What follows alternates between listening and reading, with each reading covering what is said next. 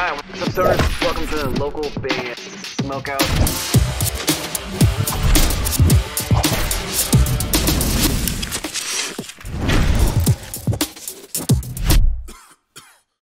Cool. All right, what's up, guys? Welcome to another interview with local band Smokeout. I'm your host, Tyler Most BG, and I'm honored to have the man himself, Randy Pasquarella. Did I pronounce that correctly, by the way? Yes, Pasquarella. Okay, fantastic. He's in. Well, you've been kind of in and out of bands, but If I Were You is kind of like your main baby.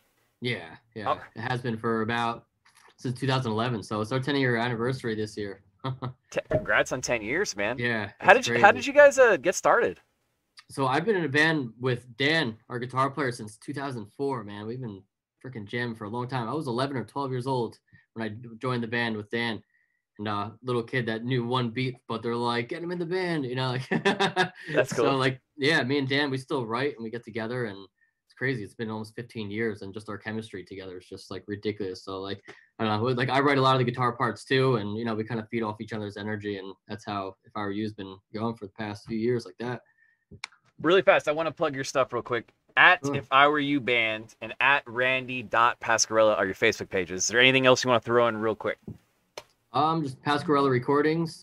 That's like my business page for recordings. I get a lot of actually business too, like, who recorded your band? And it all comes back to me, which is really cool. So if people are looking for If I Were You sound, they could come to me for mixing and mastering, other stuff like that, anything with audio. Fantastic. Yeah, are you always born and raised in New York, or have you ever resided somewhere else?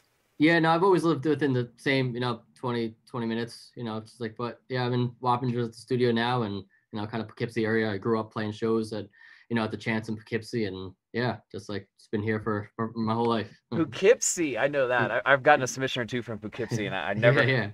That's awesome. You're like, Poughkeepsie, what the heck? Were you in it, like, heavily involved in music in high school? Like, did you play band or anything like that?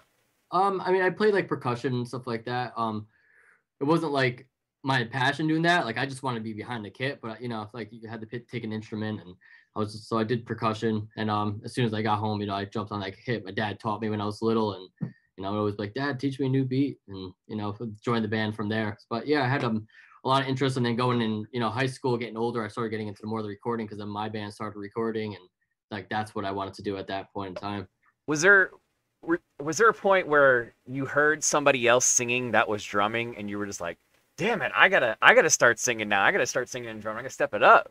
Yeah, I mean, so it all came back when I was little. Like, my dad did the same thing. He was always behind the kit, his head turned, singing away, and screaming back, with his band. And I looked up to him. And then so my band was doing it for a while, but I wasn't singing. It was Dan. And then we would always just have me sing, like, on the recordings, whatever. Like, what, you should actually sing. But you go to think of, like, Under Oath and stuff like that, and yeah, it's just like, is that like, did you have to re-teach yourself how to play a little differently to be able to, like, kind of? Oh yeah, of course. Just like when I'm singing in the studio too, like your posture is totally different, and the way you can't sound like you're on a freaking freight train with double bass, and like it's like everything changes, especially like when I write my drum parts. Like, I'll always write my drum parts first and then get it down so it's like muscle memory. And then I focus on the singing live instead of like learning everything like at the same time. Because then it's just like, what do I learn first? Like the melody, or like, like it's crazy at first, like, especially writing in the studio. Has there ever been like a time when you guys play live where like maybe a tech comes in and drums and you're able to go to frontman status just for a song? Yeah, I mean, we've talked about it. Like, a lot of people like, yo, we want to see like Randy as like a front man, like as if it was like Kyle and me, like, but like I was gonna do it with guitar once, but I don't know, I can't really play guitar standing up. I've always learned guitar sitting down, and I don't know, like I always just resort like behind the kit. I feel comfortable and own it behind the kit. But yeah, I don't really see me like as a front man. I've done like guest vocal kind of spots, and it's always fun, but I always see me like behind the kit playing drums and singing. Cool. I've got some YouTube stuff queued up. It's all muted for copyright reasons, but are you cool with me playing some of your videos and stuff like that in the background while we chat? Okay, I gotta hit share this one, share, then we're gonna move this guy down here. So this is Faithless. Tell me about Faithless. How was this song written? So I'm trying to think. I think this was, I wonder if it was like one of our singles off the album. So like we started, writing more of that drop tune stuff, like at a little bit of life after death. Like when we wrote like Pull Me Under, we got a 7-string. We're like, oh shit, like we gotta like keep writing stuff like this. So like I would come together like with an idea, and Dan would feed off of that. And like we even with like the lyrics too, like we're not like designated like, Kyle, you have to write the lyrics, or I have to write my chorus. Like sometimes like Dan will write my choruses, or Kyle will write this part. So like that's like this song pretty much wrote itself, and we're like, we have to do a video for this one. But I think going forward with our videos, we want to do like more of like a storyline, because this one's like, it was cool. It was like one of our, I think it was our second music video, and they were both kind of just like performance music videos. And we want to kind of, I don't know, have a story rather than like people like, oh yeah, cool, they play instruments. And we get to see our favorite band for the first time, because like we don't really play that many shows or have like too much of a online presence of us playing. So we thought it was cool to have like performance, videos like this. Yeah, absolutely. This was freaking just this song. I remember just wrote itself, and then we're just like, Kyle, you got to throw a blad in there somewhere. Yeah, right, exactly. So yeah, songs that write themselves are kind of like, I would say, some of the best music that bands come up with, because it just naturally flows. And Yeah. I think "Pull Me Under" was the first song I ever heard from you guys. And shortly after that, I wrote down, "Do you remember me blowing you up about please meet me at Nam? Please meet me." Yes, I do. Yep. Yeah. You're like, yo, I'm here. You know how it is. It's so busy, and it's like I had never been there before. And I went by myself because my wife, something came up and she couldn't make it like a day before, and I was like, it's like 10 for anyone that's ever been. It's like 10 to 15 Walmart supercenters combined, if not bigger than that. Yeah, it really is. And it's also like we went to a couple like after parties too. It's like got to see some bands play, and I don't know, just like overall vibe. I've met so many people out there. Like I've gotten the job to work with Nickelodeon just by meeting friends of like my good friend in my other band, Eye the Fire.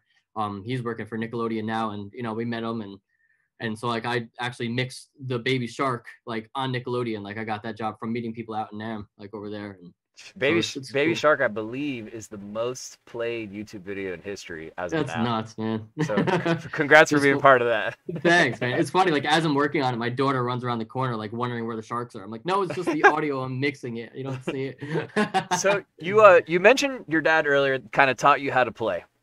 What band was he in, and is your mom at all involved in like your musical creativity? So my dad was in like a lot of like his cover bands, and like he just played with my uncle and stuff like that. So I don't think he was like in any real like kind of I think he did like his own originals like back in the day, but they mostly did more cover bands, and they brought a great crowd. And family parties, on YouTube there's like a video of me and my dad doing like a dual drum solo, playing next to each other, which is freaking awesome. But yeah, I mean, I've always took influence, like from my dad, learning until I got the double bass part. And he's pretty much like, you're on your own, like he was all into like Led Zeppelin, classic rock kind of drumming, and fundamentals kind of stuff. And then I learned the heavy shit, and and he respected it and came to every single one of my shows. And my mom, on the other hand, she just like supplies like the earplugs and just supports. So as long as she supports, that's awesome. Yeah, exactly. They let me have band practice in their basement for years and years, and come down with the brownies and snacks, and like that's awesome. Good parents right there. Hell yeah. Now it didn't stop with you though. Carissa has some serious musical talent also. Hell yeah. Were you involved in the growth of her as a talent? Yeah, I mean, obviously by the recordings, but like beyond that. Right. Yeah. So I mean, she would always like see me play, like guitar and drums, and she's like, I want to pick something up. So I actually like taught her how to play, a couple chords here and there, and she pretty much like took it and ran with that and wrote her first song, did a couple covers, and now like for the first time like ever, like you would think that we would be writing, but we did covers here and there, but we actually like wrote a song, and we put it together. It was like actually a song that Dan and I had for something else, and we're like, let's make this something for you. And it's cool like that we actually get to write our own stuff instead of like me and Carissa working on a cover or something. But we we hang out all the time. We're always we always talk about business, whether we're going to the gym or skating, and it's like we're always staying on top of like what's that's things awesome to do as far as for business and for music and stuff like that. Yeah, she's got once on that, I forget the title as I'm talking to you, but it goes like bump bump bump bump. Oh yeah, yeah. That one, that's like one of my wife's favorite songs. Oh right yeah, now. We play that all the time here. That's awesome.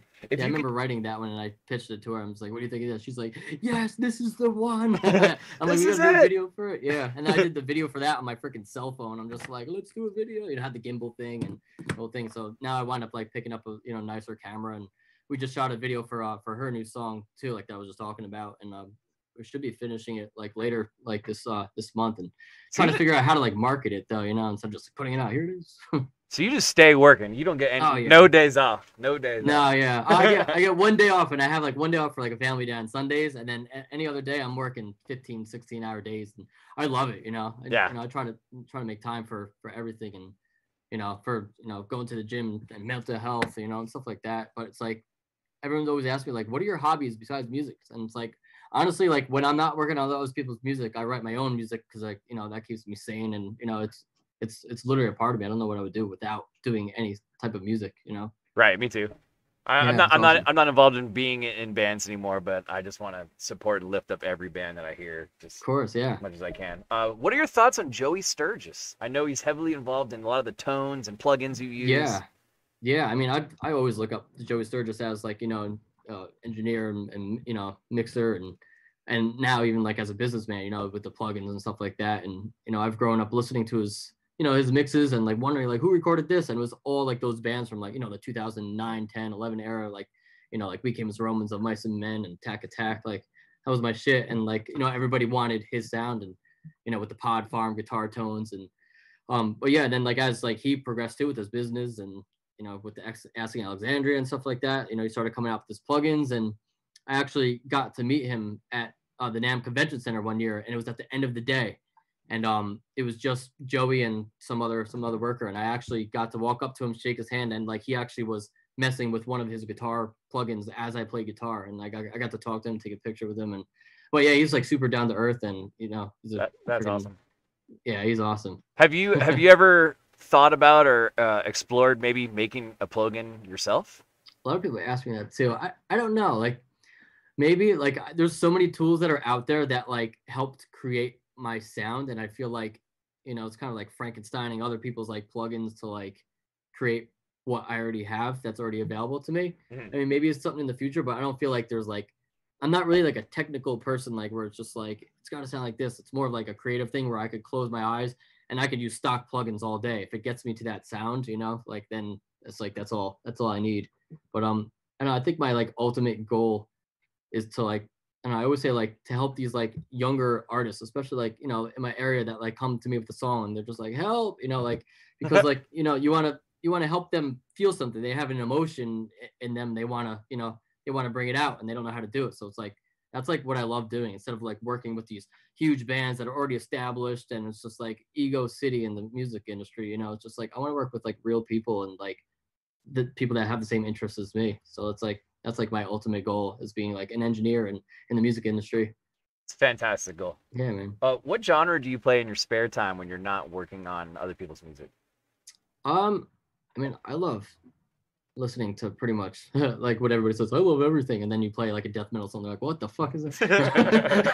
No, like I honestly listen to everything. To be honest, like I've been working on a lot less metal lately. Like, I mean, not by choice. I would love to work on more heavy stuff, but a lot of people come to me for like more pop kind of stuff and pop rock, and I've worked on like some country albums. And I mean, what I really love Dang, listening to is that like, was gonna be one of my questions. Would you ever work with a country or hip hop artist?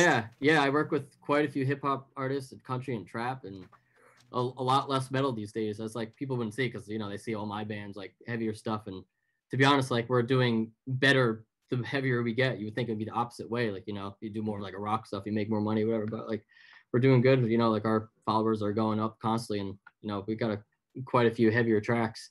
But Excellent. yeah, I mean, I listen and play whatever. Like I'm very emotional driven, as you can see with this song. Like this song spoke to me, the Lovely song, but the cover that I did.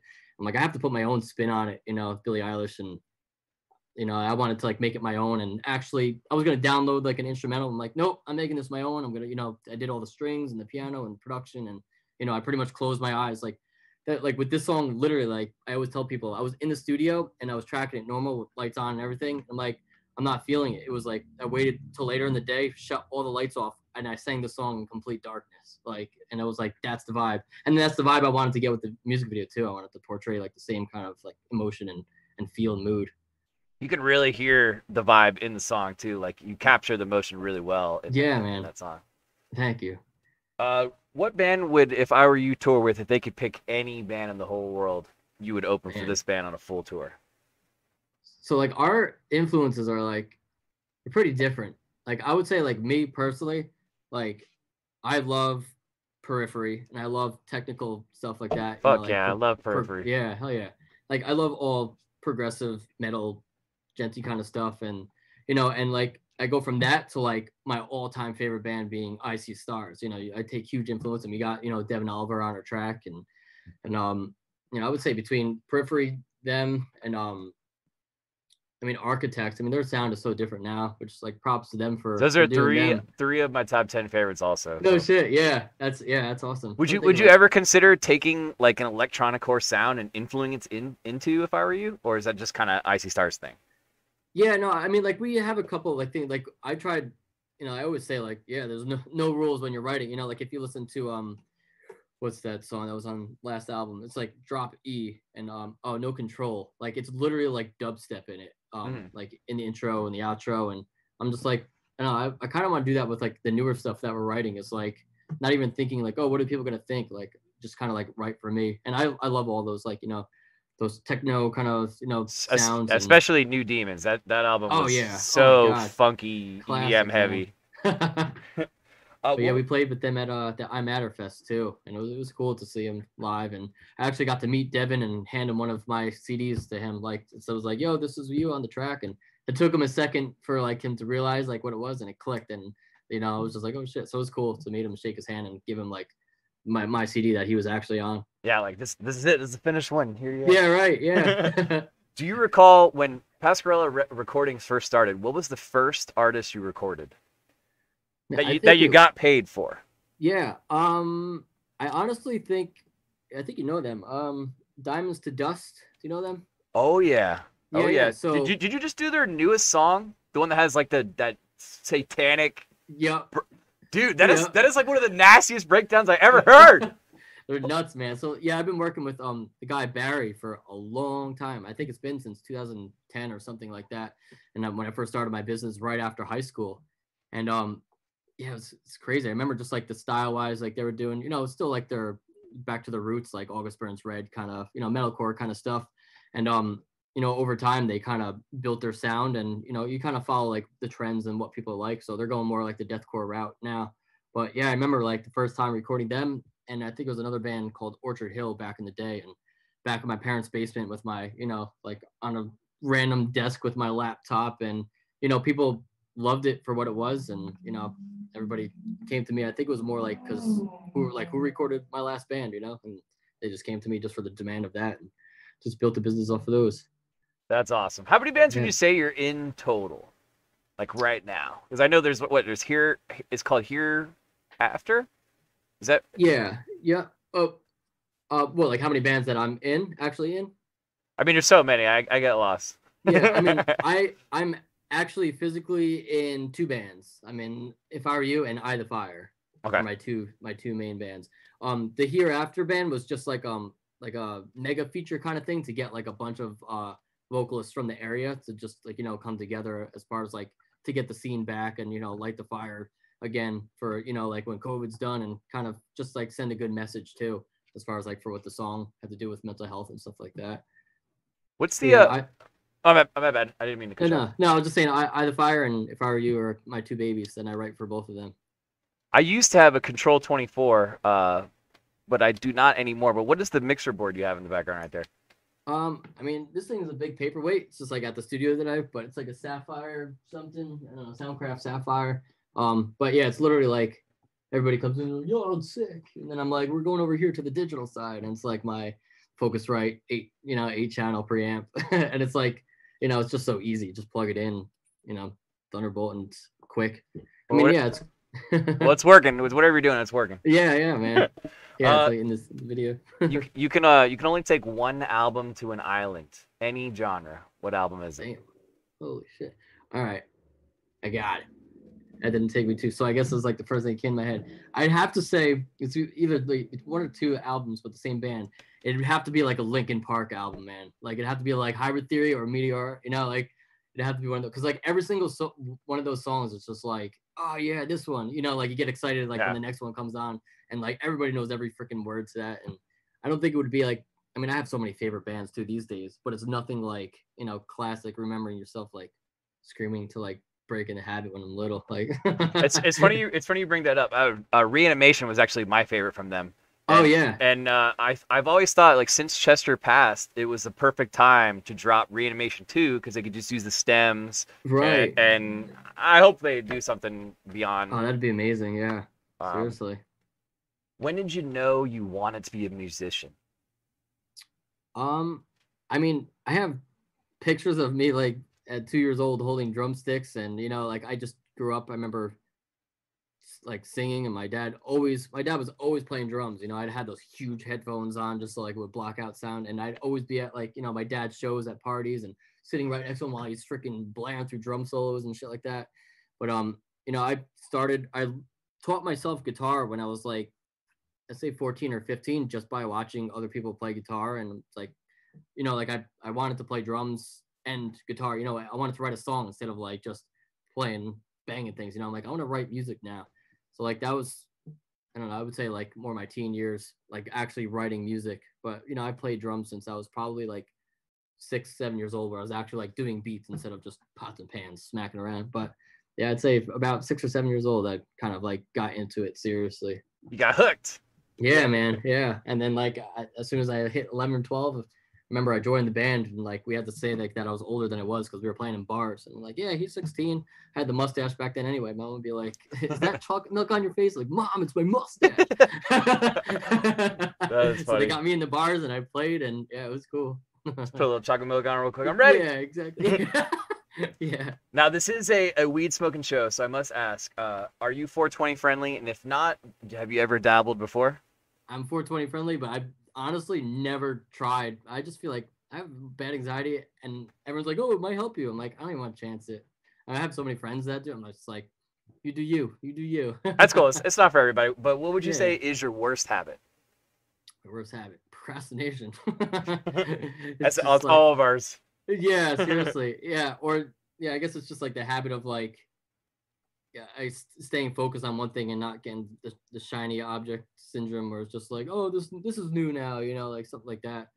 Like, I don't know, I would say it's a pretty bad habit. I've been getting better with like, especially like with phones. Like as soon as a new phone come out, I would always have like the habit of like, okay, I don't need this thing anymore. I need the new one. So it's like trying to like just respect and like be appreciative for like what you have, stuff like that. But I can't think of like any like weird like tick kind of things or habit like things like that, other than like procrastination and trying to stay motivated. But It's a good one. yeah. What would you say is the best concert you ever attended as a fan? Um, I mean, fucking Breaking Benjamin was amazing live. Yeah, I They were wasn't like, expecting that. yeah, like, I mean, I'm like, were these guys playing the freaking CD? Because like, the energy, I saw them in Poughkeepsie too, and it was at the Civic Center, and I just remembering it being like such a huge sound, and like you hear the drums and stuff, like when they're like just sound checking, it sounds freaking larger than life, and yeah, like they're another band where I knew like so many freaking words or songs and singing along, but I would say like that had to be them. And the first time I saw Architects, I've seen Architects like 5 times. I flew out to Nashville just to see them. Me and my wife, I was like, you want to go to Nashville, like joking around? She's like, yeah, fuck it. And then like found a babysitter, and we like left like the next day. I'm like, I've never done that. I've never actually had the opportunity to see Architects, but it's on my list. Oh yeah, yeah, they kill it, man. I think they were headlining too, and they played a shit ton of songs. So it wasn't like 5 songs and they were off. Like they played a good like 12, 14 like song set. Good deal. Yeah, man. I got a fan question for you coming in from Mr. Burns, which you Cool. may or may not know if you actually really think about it. But Yeah. what was the song you recorded for another artist that made you notice your work stand out from others? Huh. Oh, okay. Let's see. There's a couple. So I recorded Currents. And trying to think what I started with their EP, and it was a Victimized EP, and I met the guys. It was all different like members and freaking awesome guys. And I remember creating that sound with them, and then like I actually got to work on their full length, and that was a Life Lost album, and that they kind of got me like a lot of business. We kind of helped each other out. Like they every time they would have a show, they'd have my business cards out, and they would always be like, yo, who recorded Currents? And they would always like lead back to me. Same thing with like Shadow of Intent. I did Shadow of Intent's first, I think it was like their first full length that I did. And that's kind of like, I think that was 2000, maybe 15, 16 kind of time. And yeah, I think that's like when I was, you know, started to get busier and busier. It was like around that time. Same thing with my like Life After Death album. That was like kind of like when everything just started kind of exponentially getting higher and higher. Oh, And then yeah. yeah, I think I did their Withered single, and then they got signed, and so I got like engineering credits on for Currents, like Withered. So that particular experience like kind of catapulted you up a little bit, Yeah, yeah, especially because seriously. they were like, here's where Right. we worked, and no bands do that. Like Yeah, they'll right. kind of be like, oh yeah, we recorded here, but the fact that they're actually like passing out business cards is just super cool. Yeah, man. Homie love Oh right yeah. there. Yep. And then another one I would say like more of a recent within past couple years. Good friends of mine in Saving Vice. They're from Vermont, so they actually traveled, you know, quite a bit. I've had actually same thing with like some of my friends went to their show or somewhere far, and you know they just like you got to record here. You know, you think just like yeah, sure, take the business card, throw it in the garbage, whatever. But like I met the guys, and you know, like we're great friends now, and we have a good, you know, like I've done, I think, a full length and EP, and you know, we just have great friendships together, and it's cool. I love meeting. That's what I love about the industry too. Everybody's connected to, as much as there's egos everywhere. It's like it is like a family. Like when everybody's like trying to, you know, win it at the same time instead of being more of, I don't, you know, like a battle of the bands. I can't stand that. We're just like my band's better. It's like why don't we just like help each other out? So I Right. would say, you know, over the years, it's just like working with these bands. It's cool to see everybody supporting me, and I support the band. It goes both ways, you know. Oh yeah. I got two more for you, and then I'll let Cool. you go. What can we expect next from If I Were You? Like now that everything's kind of open up, Yeah. are we doing our tour? You guys gonna be able to come to California soon? Yeah. Cool. So like, yeah, so like, I would say like our plans, like, so it's our 10-year anniversary. We're actually doing some kind of like best of kind of EP thing where like I'm actually mixing our first song that we ever wrote as a band, which is fucking awesome. So like, I think yeah, it was like 2011. So like I'm remixing that. I'm like, wow, taking a trip down memory lane, just like listening to these like old songs. So we're doing like a couple from this EP, from that album, and like we're putting it together like as like a remix, and we retracked everything. And then the new Rory one with Rory is going to be on it too. So it's kind of like something just like to give the fans, like even fans that don't know those old songs, you know, like they'll hear it with the new quality, and it kind of like, you know, bring some new life into those songs. So like that's what we have. We already started writing for our next album. You know, it's like as soon as we finish our last album, we're already like on to next. You know, it's like we're just always writing. I can't not write. So we got that, and then like we definitely want to play more shows. You know, we were gonna do like our first tour, and then 2020 was just like nah, B. Said no. It was like watch this, and then it just like shut everybody down. But I mean, like I miss. I mean, yeah, everybody. I'm sure everybody misses playing, and once we get some, you know, a good set list. That's another thing. I want to get a good set list where it's not like, because we would always play the same songs because we only knew like a certain amount of, you know, nobody had extra time to learn new songs. So like when we start playing again, I'm like, I want to get a good set list going and, you know, play some new stuff that people actually want to hear. But yeah, I would love to come out to freaking see you over there, and it'd be cool. And even if there's like another like NAMM Convention Center, man, we gotta link up. Definitely. I look forward to it. The last thing I want to leave you with is something that I ask everybody to do that does one of these interviews.